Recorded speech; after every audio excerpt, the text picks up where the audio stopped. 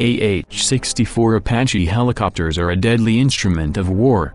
Although there are many variants, the combination state-of-the-art sensors and night vision systems find the enemy wherever they hide. Combine with that their 30mm chain gun and ability to mount Hellfires, Stingers and other rockets and missiles on their wings, they are a scary thing to hover near you if you're not on the same side. Now, they got hella scarier, aka, more effective. Raytheon, a U.S. defense contractor manufacturing anything from electronics to weapons, just tested something they've been working on for a while.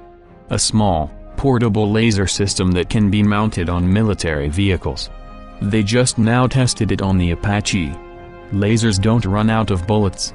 Matthew Kettner, Navy branch chief, mounting it on an Army Apache helicopter. They tested it on a firing range in New Mexico. According to reports, it performed flawlessly. As it doesn't use bullets, the laser doesn't need to be reloaded. Also, it's deadly accurate. Unlike bullets or other propelled weapons, lasers shoot perfectly straight, taking out any guesswork pertaining to distance, wind and other ballistic nightmares. We found a video released by Raytheon yesterday of the test. Unfortunately for all us old-school war junkies, there is no explosion. No sound or even an indication of the laser firing. It's silent, invisible, but it gets the job done by heating through its target and destroying it. Welcome to new warfare.